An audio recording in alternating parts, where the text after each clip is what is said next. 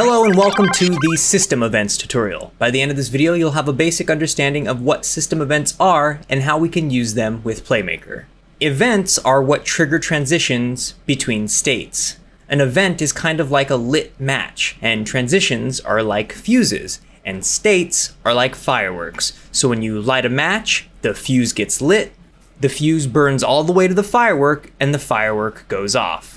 System events are events sent by Unity to work with Unity's systems like mouse input, physics, and the UI.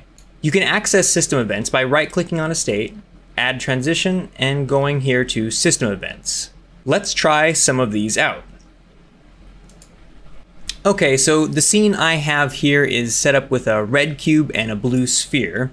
On the cube I have an FSM, and in the FSM I have two states.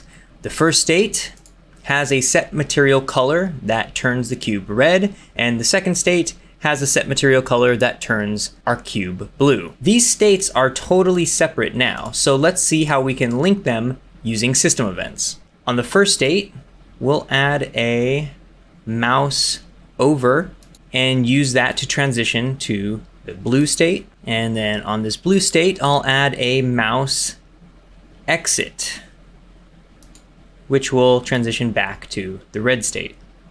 Now when we hit play, if your mouse is over the cube, it turns blue, and when it's not, it turns red.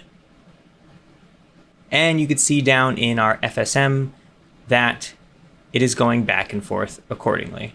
Now let's see how I can change the cube's color using a different set of system events. I'll leave everything intact here, but now if I right-click on the mouse over, and change this transition event to trigger enter, and then on the mouse exit, change this transition event to trigger exit, our cube will change color when it enters and exits the sphere. The cube and sphere are fitted with the appropriate collider and rigid body components needed for trigger events. See our video on triggers to learn more about that.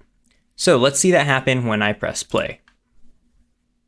I'll move the cube in it, and it turns blue, and then if I take it out, it turns red. Okay, one more thing. Now in this scene, I gave the red cube gravity and lined it up with the stairs so that when it falls down, it'll hit the edge of the first stair, tumble down the rest, and then hit the ground. I kept the trigger events here so you can see that when I press play, nothing happens in our FSM. Cube rolls down, but nothing happens over here.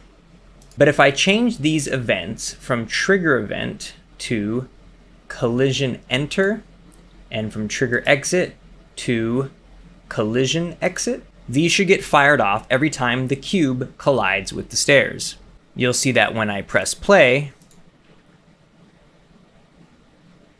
you'll see that when the cube collides with the stairs, the collision enter events gets fired, and when they're not touching the stairs, the collision exit sends it right back. Right now, it's colliding with the ground, so it's currently waiting for the cube to exit again. So in this video, we learned how to use system events to fire off transitions, and we learned a few other ways system events can be used with the way game objects interact, like trigger events and collision events. Be sure to check out our other videos to learn all the various features of Playmaker. Links to more learning resources are in the description.